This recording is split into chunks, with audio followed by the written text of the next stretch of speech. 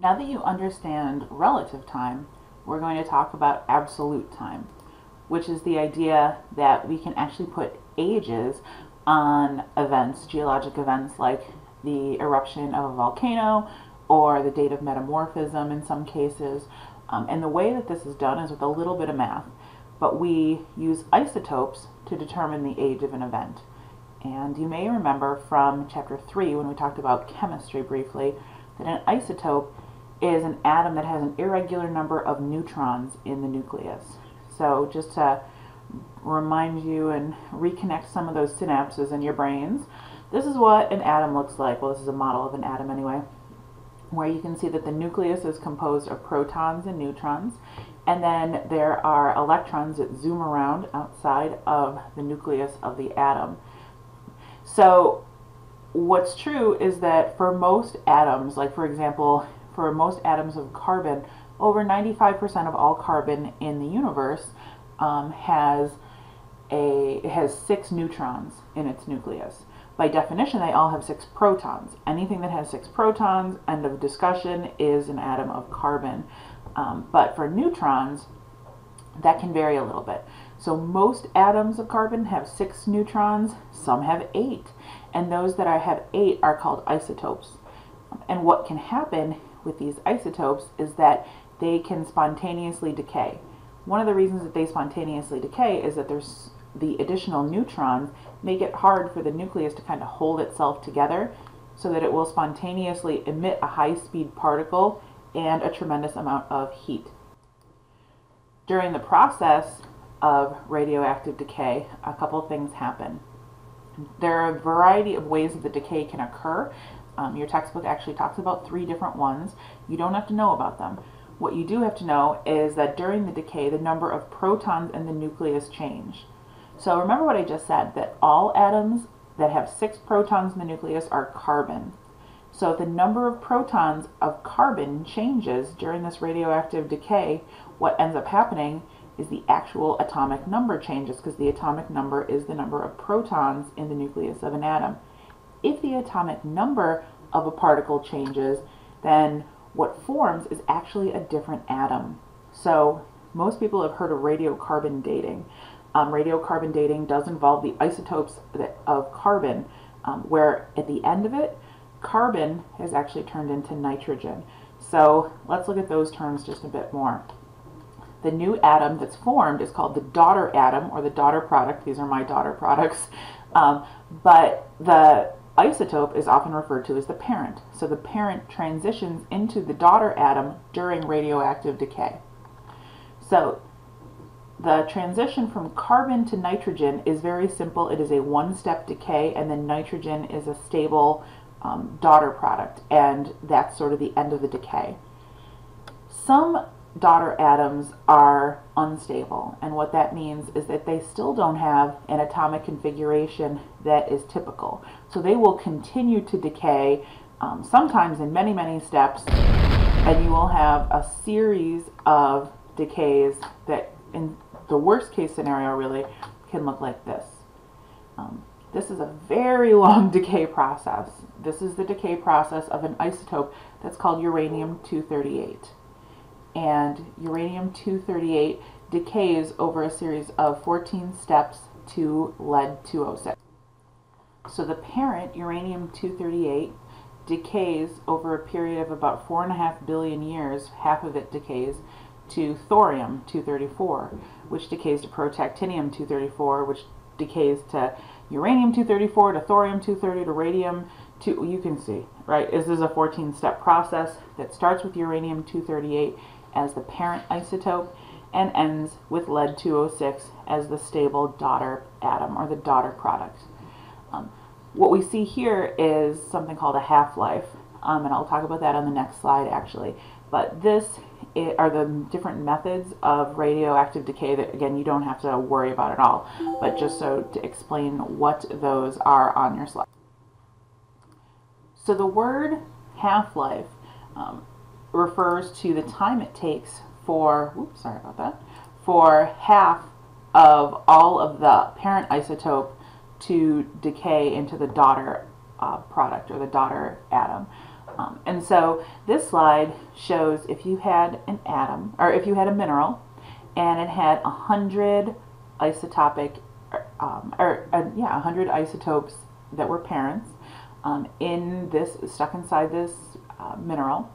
After one half-life, we go up here, and 50% or 50 of those parents have turned into daughters after one half-life. After two half-lives, 25 of those parents still exist, and now there are 75 daughters, and so on and so forth. So I usually tell my students, imagine that I give you $100, and every day I ask you for half of it back. So that's your half-life. So if I give you $100, after the first day you'd give me $50, and you'd have $50.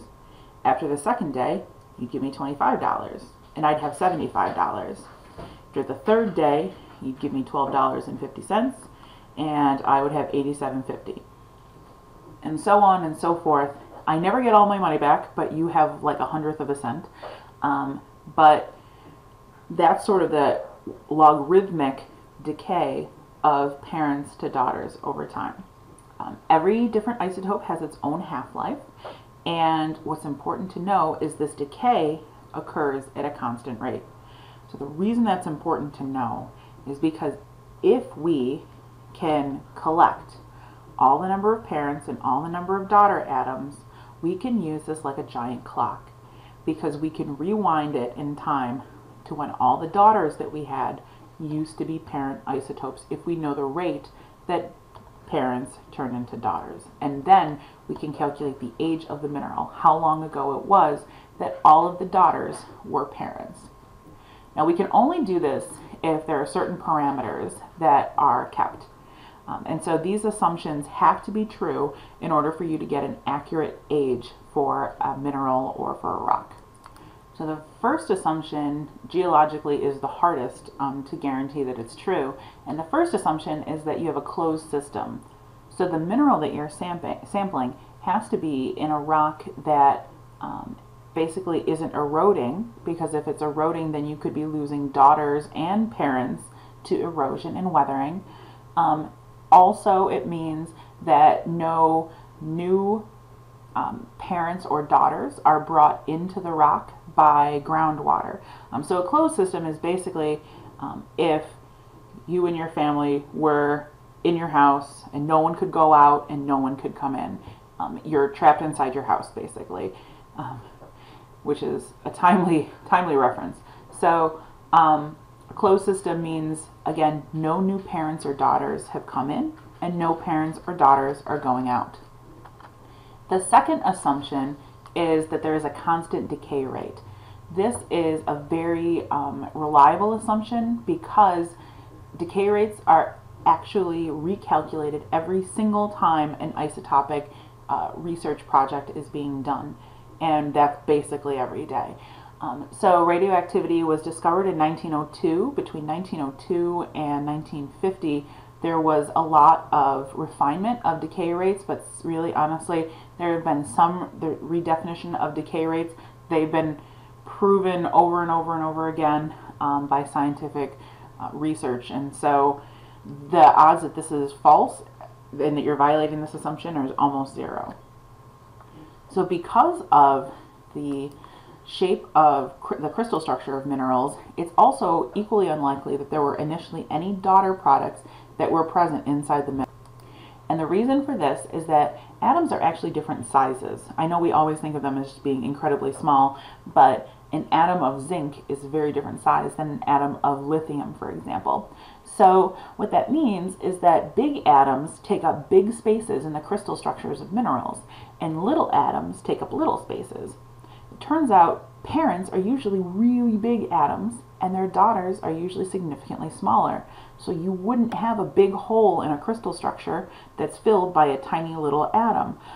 You'd have it filled with a big atom. So based on the shape of most crystal structures, it wouldn't make sense for any of those daughters to have initially been present. Okay. The next is that there has been no reheating or metamorphism of the mineral since its initial cooling. So the reality is that you actually can do isotopic dating of a rock. But what you'll end up with is not the date that the mineral formed, you'll actually end up with the date that the rock was metamorphosed.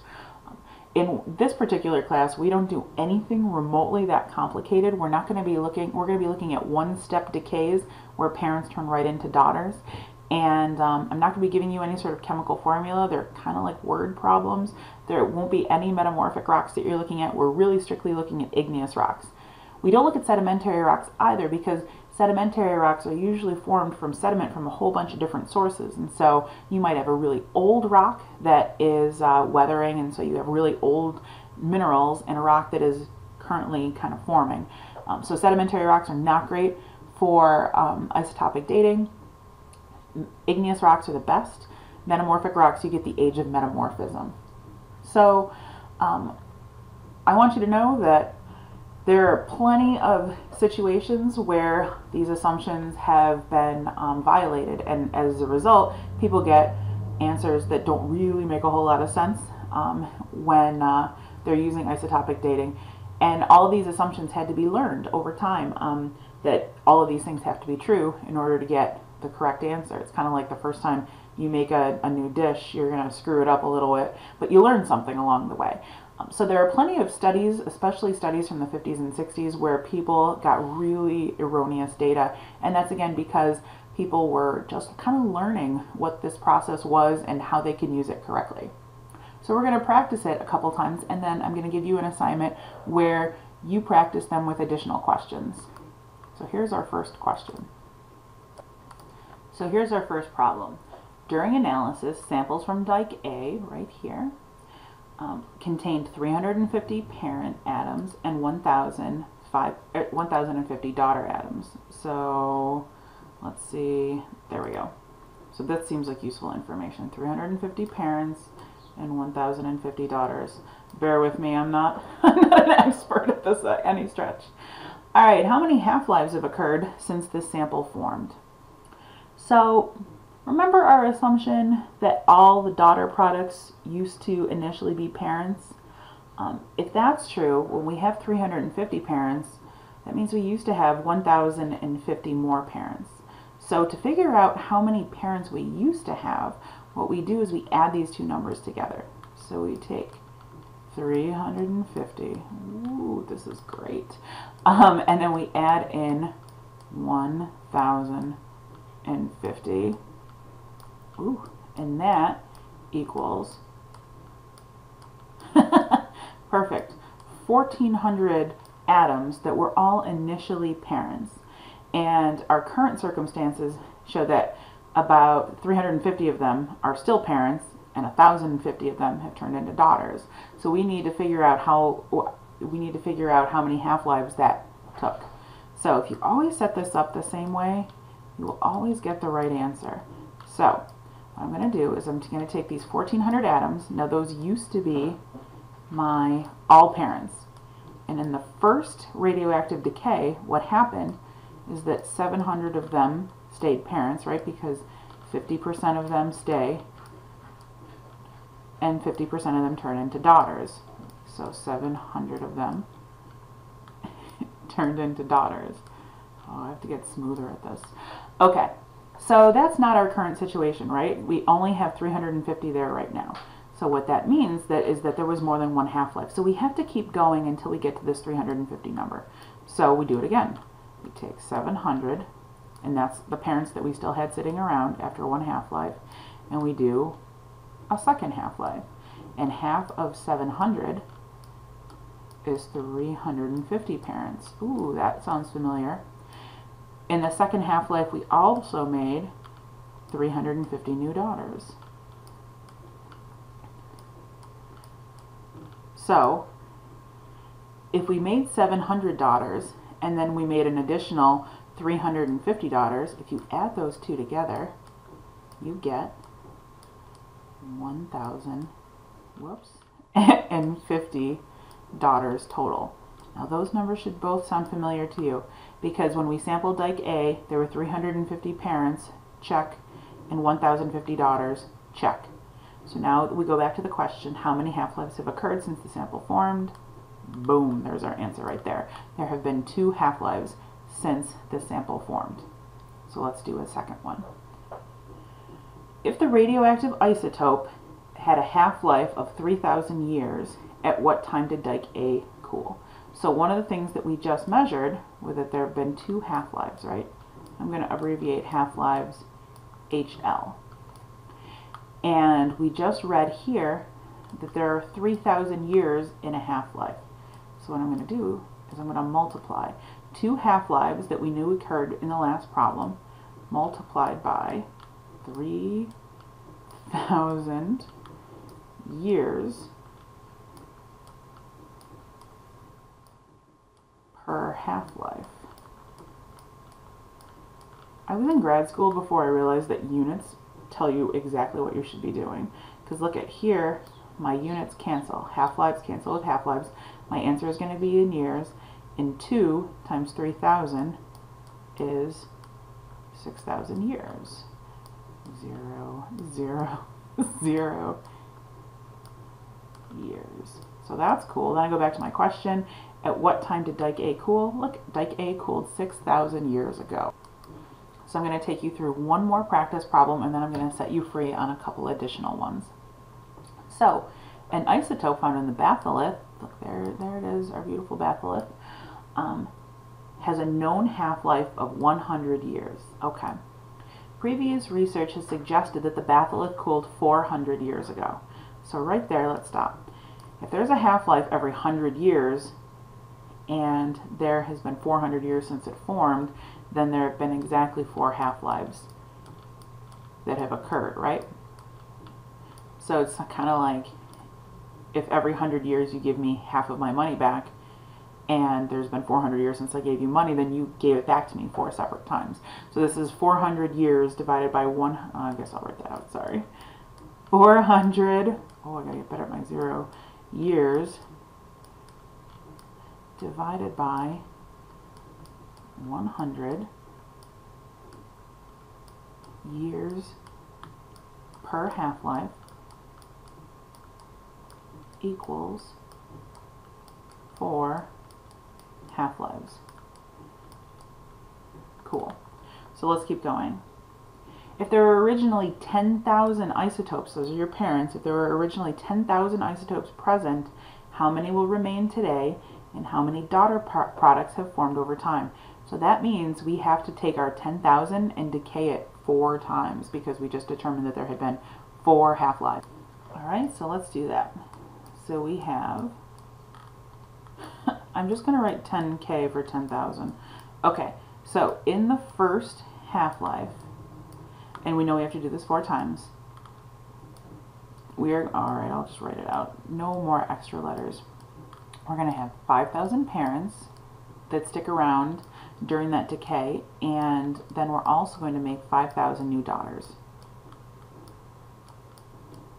Alright, we know we have to do this 4 times, so we're going to do this again. So 5,000 parents during our second half-life. What happens is half of 5,000 is 2,500. And now we know we have 2,500 new daughters, because half of our isotopes remain parents and half of them turn into daughters. We know we have to do this 4 times, so we go back, we take our 2,500 parents, they're sitting there, and during the third half-life, they turn into, they're not turning into anything yet. We're going to keep half of them, which is 1,250 parents, and we're going to make half of those 2,500 turn into daughters, which is 1,250. So this is daughters and daughters. And we know we have to do this one more time. So we're going to take our 1,250 that are sticking around still. And during the 4th half-life, what will happen is 625 of them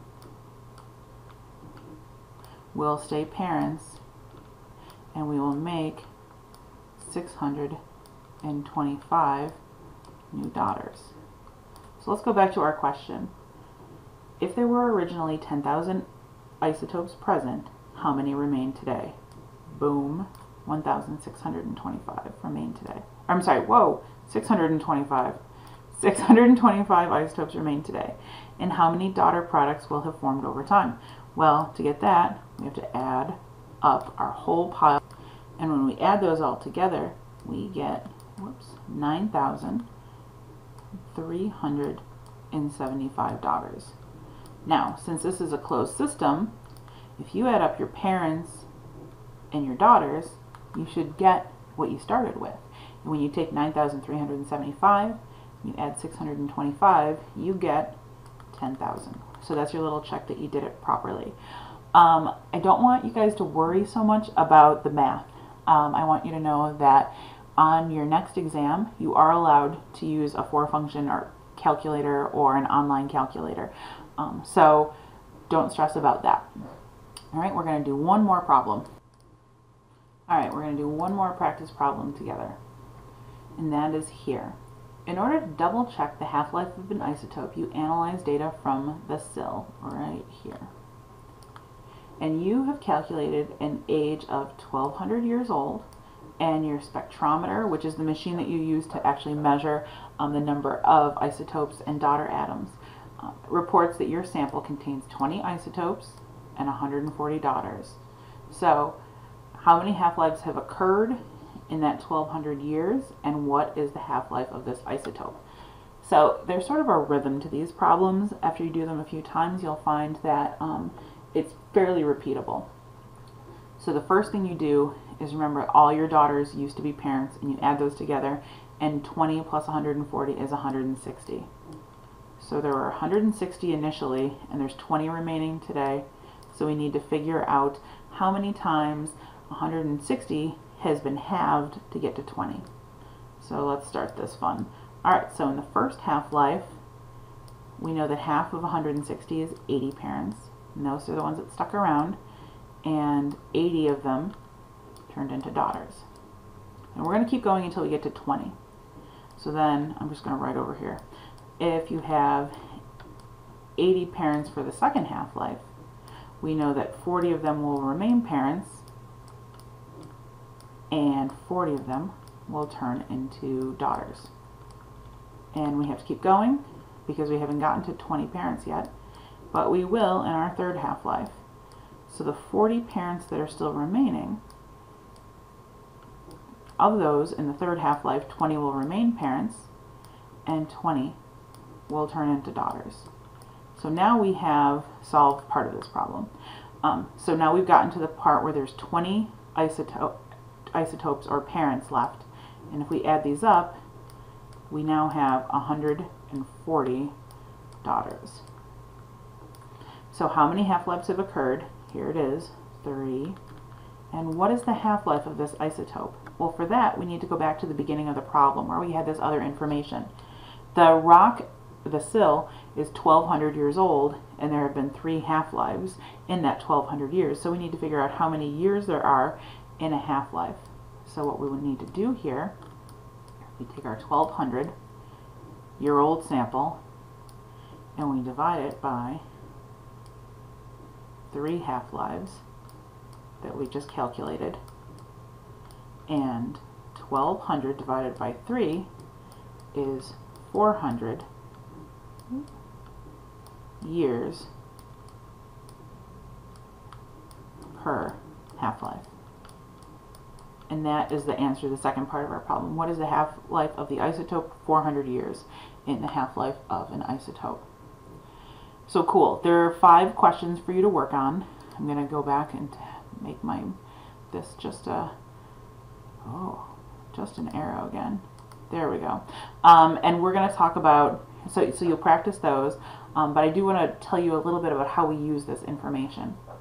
Back in Chapter 1, I showed you this geologic time scale, and it's basically a way that summarizes all the history of the Earth. And there are absolute ages on the geologic time scale that mark the dates of the end and the beginning of eons and eras and periods on the geologic time scale. So you see them here, and then you also see them in the expanded geologic time scale, where the Phanerozoic eon is greatly expanded, so you can see a little bit more of the detail of the history of life. So you see these on the geologic timescale, but initially, which is really cool, the whole geologic timescale was put together just using relative ages, knowing which fossils evolved and then went extinct when, knowing when different events seem to happen in the geologic timescale, and putting it together using the law of superposition, law of cross-cutting relations, law of original horizontality. After the timescale was created, the numbers were added using isotopic dating in the last 100 years. And there's two things I want you to know about the geologic timescale. The first is that you live in a time period that's known as the Phanerozoic eon. Phanerozoic, that word part there, phan, should sound familiar, and that means visible. Zoic means life. So we live in the eon of visible life. And the other big eon on the geologic timescale is called the Precambrian. Precambrian really just means before the Cambrian, and that's because if you look here, all of the Precambrian time is compressed down into this little brown box here. And the first eon, or the first period of the Phanerozoic eon is called the Cambrian period. The Cambrian period is known as a really famous time. It's called the Cambrian explosion, and it is a time when life really just exploded in the geologic record, and that's mostly because organisms learned how to make hard parts, like shells and teeth and bones, and it's the first time that they appear really in the fossil record, and they begin to create the robust fossil record that we have today. So we use absolute ages to subdivide the geologic timescale. We also use it when we don't have a lot of igneous rocks in the area to kind of give us an idea of how relatively old or young different rock layers are. So here we have, this is part of actually Bryce Canyon National Park. These are some of the rock layers here.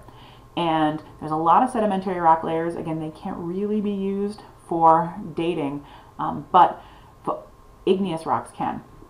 So here's a volcanic ash bed that was deposited between the Morrison Formation and this brown layer here. And the volcanic ash bed has been dated at 160 million years old. Then you can see that there's several other rock layers that were deposited, and then you have an igneous dike that intruded through several of those rock layers. That igneous dike has an age of 66 million years old.